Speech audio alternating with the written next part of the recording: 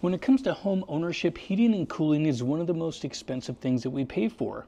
Now, what if I told you a DIY home improvement can actually have a return on investment, unlike so many other projects that don't give you any return at all? Like when you install a pool or a jacuzzi, or maybe even remodel your kitchen, those still cost money in the long run to use versus they never really become a free item. Versus this, after a couple years, could literally pay for itself and then it is virtually free to run after that. Hybrid mini splits give you the ability to run them on solar panels versus just running them on AC alone. This allows you to now run it on a DC circuit, which anybody can buy solar panels cheap. There are several places like Craigslist and Facebook Marketplace, even some links I'll have down below where you can pick up new large solar panels, literally throw them on the ground and power this thing up for as long as the sun is out, and then that can be free heating and cooling that eventually will pay for itself in a certain amount of time depending on how much your kilowatt usage is. Now, depending on the price you pay per kilowatt, which I'm curious, let me know what you pay. Some people are paying over 20 cents per kilowatt, which at 20 cents a kilowatt, if this cost you about $2.60 a day and running it for around 10 hours in a 24-hour period, it would take almost 2 years to pay this off, and that includes buying a few solar panels as well, because this only costs about $1,200. So then you buy about 4 or 5 solar panels, throw them on the ground, get them somewhat oriented to the sun, and now this will start paying for itself, and in a couple years then it becomes free to run during the day. I've never seen a pool or a jacuzzi pay for itself. It's just something that continues to suck money out of your pocket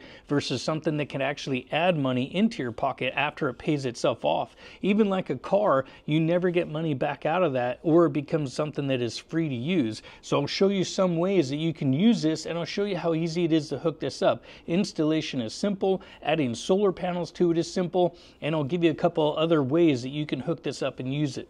Now, mini splits are a great way to save power and heat and cool your home. The wiring is pretty simple because the control cable is all numbered 1, 2, 3, 4.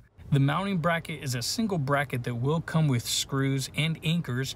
There is one hole that you'll have to drill that is about 2.5 inches. Now, taping up the insulation will help this push through the hole, that way it'll go through the other side of the wall, and this is where you may want some help.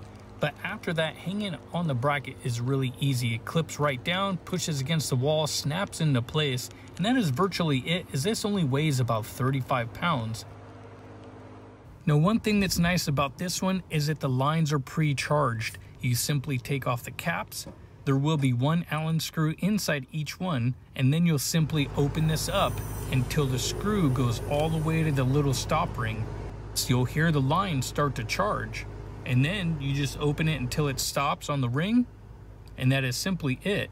And you'll do the same thing to the bottom one, and once you're finished, then you can go ahead and put on the protective caps again, and now the system is virtually ready to run. You will have 4 of these little keepers, which 2 on the bottom here and 2 on your upper connection, which sometimes a little persuasion is handy. Now, the hardest part of the job will be maneuvering your copper wires, which you do not want to kink. The AC wiring is actually pretty easy if you're familiar with it. The control cable again is just plugging in 1, 2, 3, 4, and your DC solar input is also pre-wired. When it comes to laying out solar panels, this can be done virtually anywhere and doesn't take much time at all. I'm simply going to lay down 4 solar panels, which all of these are 335 watt LG panels.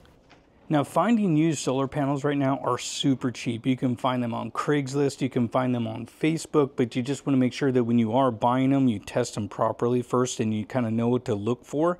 Another thing too is that I will have links below where you can find residential panels like this now super cheap. The prices have really come down, so I'll leave some links below where you can find good quality used ones and also brand new ones at really good prices. Now, all we have to do is hook these up in series to get a voltage of at least about 120. I found that's where it worked better if you didn't meet the lower requirements. This unit takes about 90 to 350 volts in order to have its main kind of operational voltage. So you want to at least get 120, because as you put a load on it, the voltage will drop. So 90 is not quite enough. So we'll just hook these up in series real quick.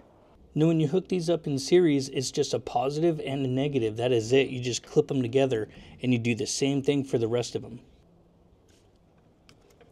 Okay, so now we have our positive and our negative pigtail, and we built basically this small array. This took less than 10 minutes to put these into series, so we could then add up all the voltage of all of these solar panels into one spot. So by putting them in series, you take the voltage and you just add it together. So if this is 40 volts, that's 40 volts, then you have 80 volts. Add another 40 volts and you have yourselves 120, then 160 volts roughly. But we're going to wait for the sun to come out, hit these, and then we will check our voltage here. Now obviously this isn't the best or ideal location because the sun only hits it for about 5 hours to maybe 6 during the day after it ends up coming up in the morning. So I don't really use these too much to power up the mini split. I end up using these more to charge up batteries and other things. So this is actually what I use to power up my mini split most of the time. I have solar panels on the top of my RV, so with having this on the side of my house, I don't need permits to add solar panels, and now this is kind of like a mini powerhouse.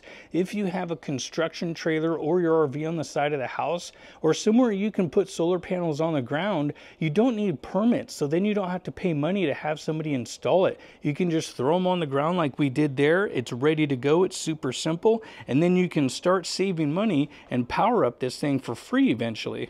Now our open circuit voltage with all 4 panels is about 144, which is a good voltage. More would be better, and it's drawing about 8 amps on DC only, but as we switch this over to AC power, I'll show you what the power consumption looks like. Okay, this is around 10:30 in the morning. It's about 85 degrees using 560 watts and about 4.7 amps. Okay, it's about 105 degrees now, and now the unit's in direct sun. Okay, now you can see we're using 1070 watts and the unit is powered up on turbo mode max cooling, and this is the most I've ever seen it draw, is right about 9 to 9.1 amps. This is with the mini split running off of the solar panels that are on the ground.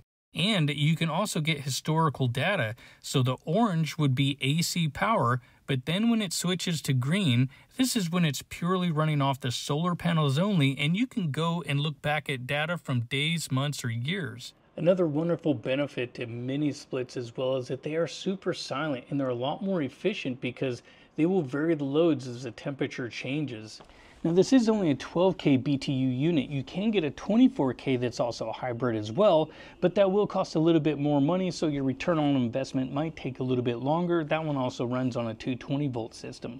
Now, when it comes to return on investments, you obviously want to try to find the best deals utilizing discount codes, which I will have some of those down below as well. So see if that's going to be something that'll be able to help you. And when it comes to return on investments, a lot of people want them right away or in 6 months. And usually that's just not feasible with any project. It's always going to be at least a year or two or more before you see those returns. And then you really start saving money in the long run. It's just like being in the stock market. The longer you're in, the better versus trying to time it. So again, when it comes to home improvements, this is a great idea to help save you some money in the long run, to get you off of those top tiers, and to keep more cash in your pocket. I hope you liked the video, and I hope to see you guys in the next one.